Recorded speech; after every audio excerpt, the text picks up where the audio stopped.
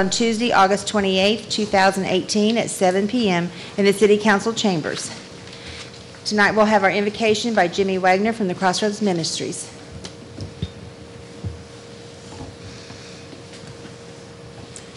Please rise.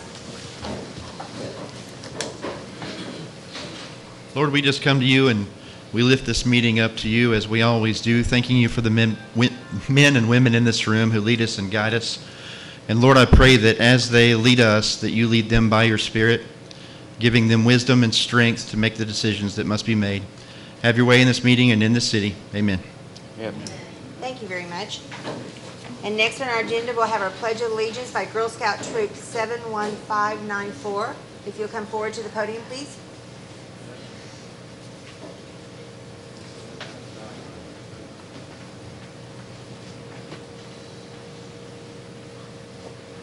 And you can pull the microphone down so you can talk into it. There you go.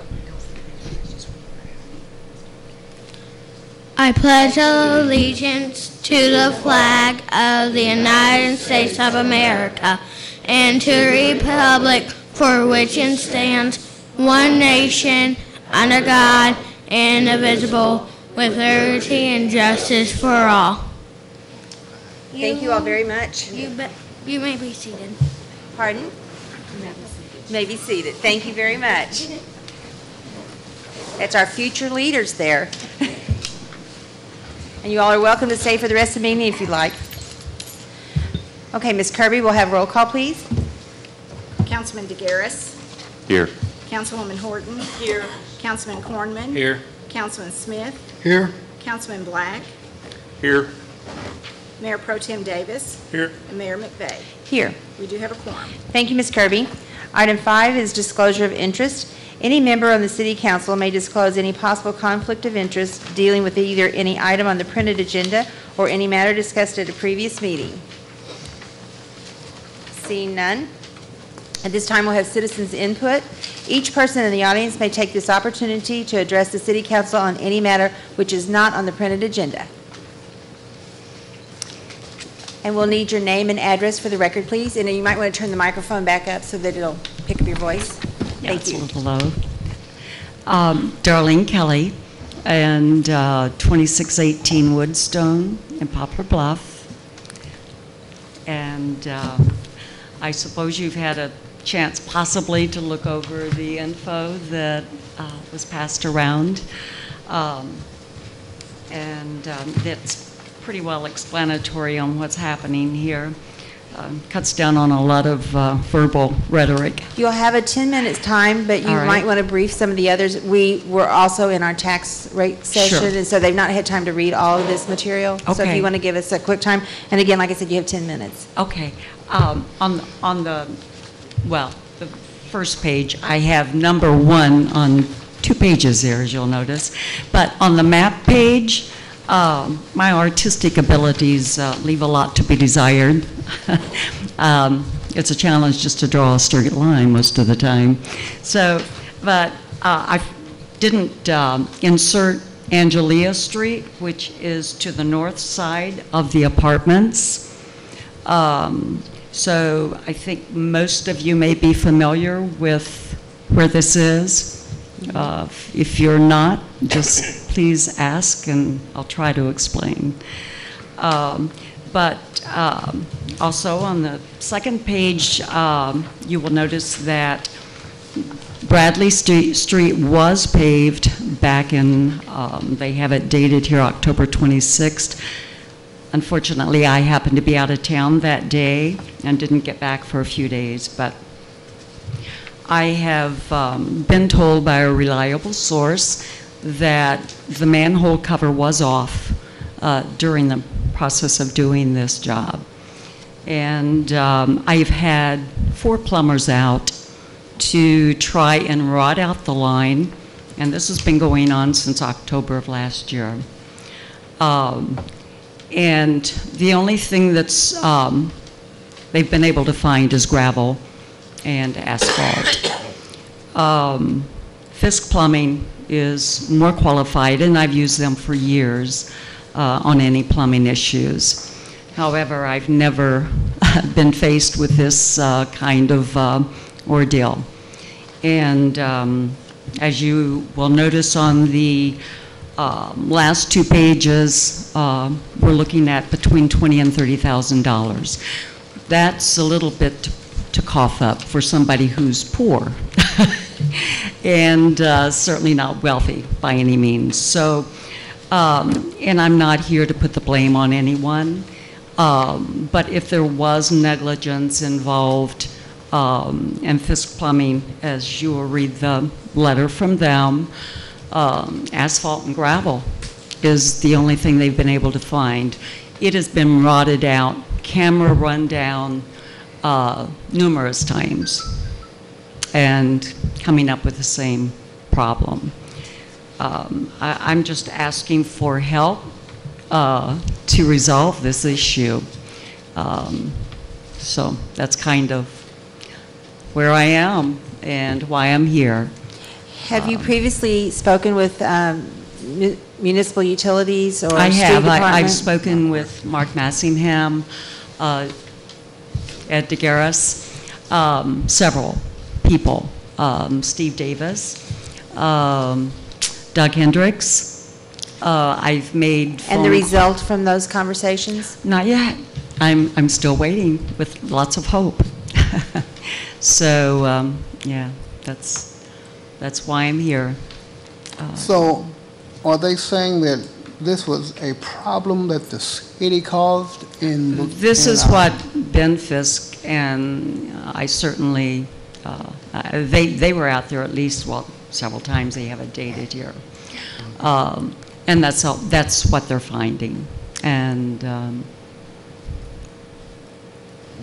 I don't know if it was through negligence, because if they had the manhole cover off and all they're finding is gravel and asphalt, then I don't know. You tell me. Are the sewers backing up into your apartmts? Is that what's happening? It would if I didn't have 2 cleanouts. And I have it marked here on the map where those cleanouts are.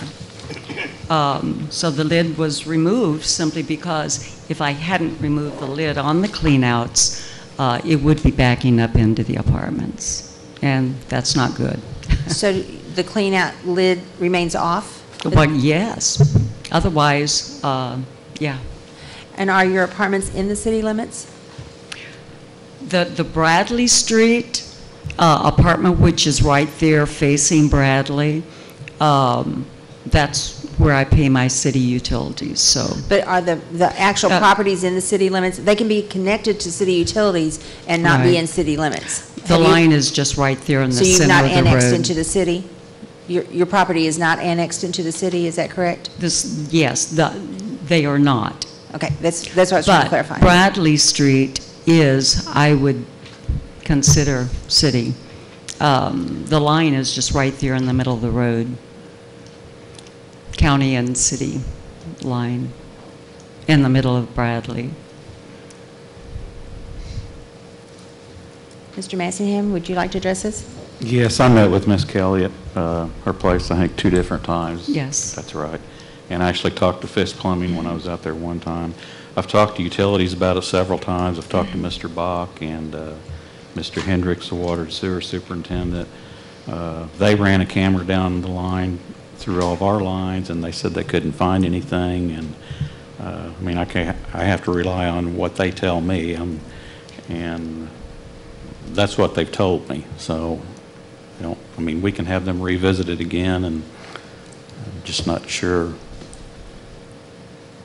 what the problem is, but they told me it was not in our line. So I just don't understand how gravel and asphalt would get into the lines.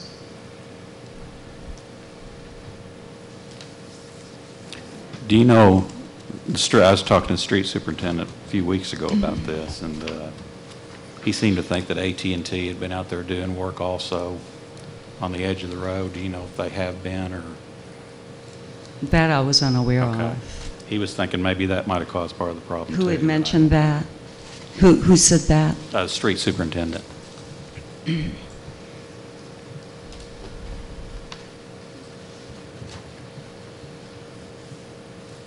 Any comments or questions from the council?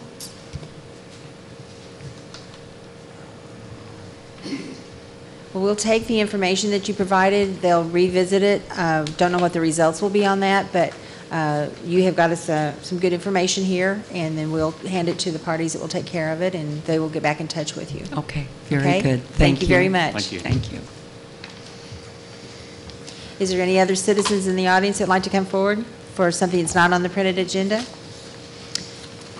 If not, we'll move on to item 7, the consent agenda. The items on the consent agenda are approved by a single action of the City Council. If any council member would like to have an item removed from the consent agenda or consider it separately, he or she may request to do so.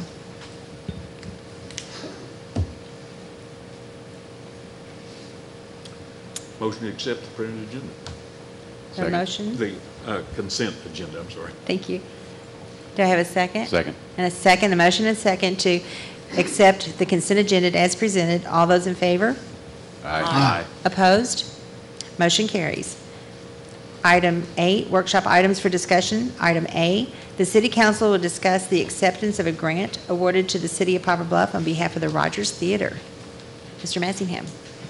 I think Mr. Duncan is going to address this. That's what I was told, so. I'll be happy to do that. I figured you would be, so. Thank you, Madam Mayor and City Council. It's a pleasure to be here with you this evening, especially tonight. Yes. This is the culmination of probably a 20-year dream that the Rogers Theater Incorporated has had, and we're excited, as you might imagine. Just great news that we received a week ago, noting that the city's grant application to the Missouri Department of Economic Development was approved, funding approval in the amount of $336,900 for restoration of the roof for the Rogers Theater. And as the council is aware, this is a grant that had to be sponsored by a governmental body. The City Council was kind enough to be our sponsor, and obviously we're extremely grateful to you for having the faith in us and to do that sponsorship. And it's as I said, it's beyond words almost that we were able to get this funded and get this approval. So it's really exciting news. I think it's only proper that I thank a few people who were involved in this also. First of all, I want to thank the Butler County Commission for their support. They are actually the owners of the property. And I want to thank Felicity Ray. Is Felicity here? Felicity Ray, who actually wrote the grant from the Regional Planning Commission. I think that it's also would be proper to thank our elected representatives who went to bat for us, Todd Richardson, Doug Leibla, and Steve Cookson. They were all very supportive of this, and they made a point to speak to people whenever they could. There's another person who happens to be in the audience tonight who I think was really instrumental in getting this done for us. You know, it's always good to have a lobbyist, and we had a lobbyist in Jefferson City. That was Bill Foster. Bill, would you stand up?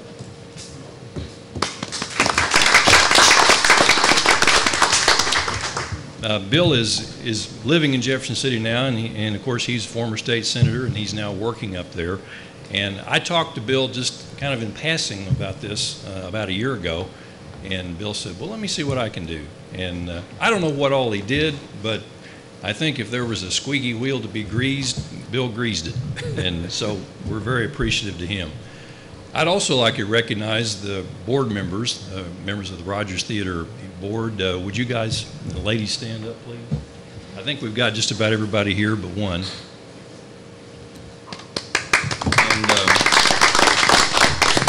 And our recently departed board member, who's now the manager of the Rogers Theater, Brent Davis. We need to recognize him too.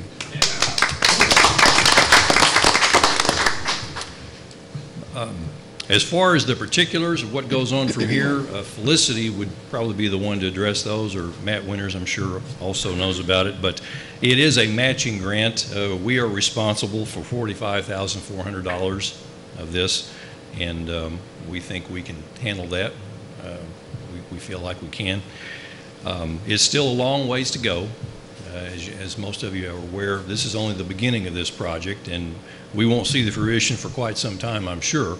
But Having this is something that we hope will not only revitalize the Rogers Theater, but maybe be a first step in revitalizing downtown Poplar Bluff. And that's always something that we all want to see done.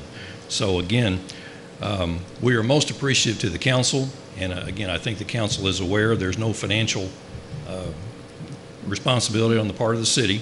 It was strictly a ministerial thing to get this done. And so, again, we're extremely appreciative for all that you did for us, and we hope to get this project going and up and running in a very short time. And I don't know that I can answer any questions, but if anyone has one, I'll try. Are there any questions from the council? Well, our Rogers Theater is a hidden jewel that we are so glad that you have polished and worked so hard on, and the board and the citizens of Poplar Bluff and the county of Poplar Bluff. We are just very blessed to have this, and the good citizens that have come forward to hold it together, and hopefully we'll someday see it in all of its glory again. Yes, that's what we're looking forward to. Thank you. Right, thank you. With that, I'll entertain a motion and second to move item A to the voting session to be held tonight. So moved. Second. All those in favor? Aye. Opposed? Motion carries. Item B, the City Council will discuss amending an ordinance, number 7782, relative to the vacation of right-of-way on Shelby Road. Mr. Massingham? Yes, several months ago, we passed an ordinance vacating this property. Found out later that it actually still belonged to the TDD, so the TDD had to transfer that property to the city. So now we need to redo or amend this ordinance and vacate the property. It's for Mr. Nicholson, the development he's doing along Shelby Road there, and it's just little slivers of property along the road. Are there any questions from the council?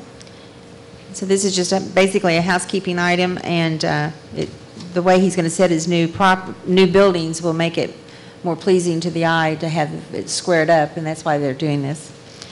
With this time, I would entertain a motion and second to move item B to the voting session to be held on September the 12th. So moved. Second. First and second, all those in favor? Aye. Opposed? Motion carries. Item C, the City Council will review a proposed ordinance granting a right-of-way easement from the City of Poplar Bluff to Ozark Border Electric Cooperative for the municipal golf course. Mr. Massingham? Yes, they're going to be running electric to some of the greens on the golf course, and they had to work with Ozark Border because we both serve portions of the golf course in order to get this done. Are there any questions from the council? If not, I'll entertain a motion and second to move this to the voting session to be held tonight. So moved. Second. Motion and second. All those in favor? Aye. Opposed? Motion carries. Moving on to our action required items.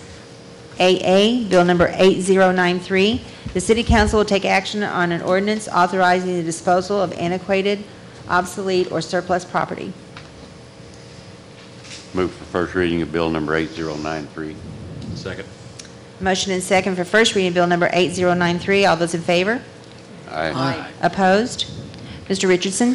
An ordinance authorizing the disposal of antiquated, obsolete, or surplus property. Motion for second reading. Second. Motion and second for second reading of Bill number 8093. All those in favor? Aye. Opposed? Mr. Richardson? An ordinance authorizing the disposal of antiquated, obsolete, or surplus property. Motion for adoption of 8093. Second. Motion and second for adoption of Bill number 8093. Is there any discussion? Roll call, Ms. Kirby? Councilman DeGaris. Yes. Councilwoman Horton. Yes. Councilman Cornman. Yes. Councilman Smith. Yes. Councilman Black. Yes. Mayor Pro Tem Davis. Yes. And Mayor McVeigh. Yes. We have 7 yes votes. Bill number 8093 has been adopted. Item BB, Bill number 8094. The City Council will take action on an ordinance granting a conditional use permit to install a manufactured home at 417 South D Street. Motion for first reading of Bill 8094. Second. Motion and second for first reading of Bill number 8094. All those in favor? Aye. Opposed? Mr. Richardson? An ordinance granting a conditional use permit to install a manufactured home at 417 South D Street in Poplar Bluff. Motion for second reading of bill number 8094. Second. Motion and second for second reading of Bill Number 8094. All those in favor? Aye. Opposed? Mr. Richardson? An ordinance granting a conditional use permit to install a manufactured home at 417 South D Street in Poplar, Bluff. Motion for adoption of Bill 8094. Second. We have a motion and second for adoption of Bill Number 8094. Is there any discussion? Roll call, Ms. Kirby? Councilwoman Horton, Yes. Councilman Cornman, Yes. Councilman Smith, Yes. Councilman Black, Yes. Councilman DeGaris. Yes. Mayor Pro Tem Davis, Yes. and Mayor McVeigh. Yes. We have 7 yes votes. Bill Number 8094 has been adopted.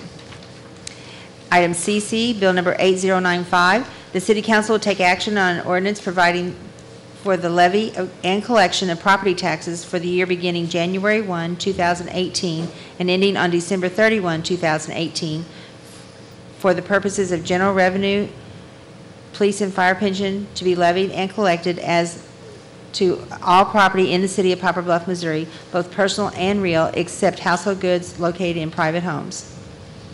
Motion for first reading of 8095.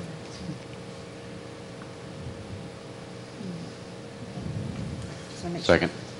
Motion is second for first reading of Bill Number 8095. All those in favor? Aye. Opposed? Mr. Richardson? An ordinance of the City of Poplar Bluff, Missouri, providing for the levy and collection of property taxes for the year beginning January 1st, 2018, and ending on December 31st, 2018, for the following purposes. Number 1, general revenue.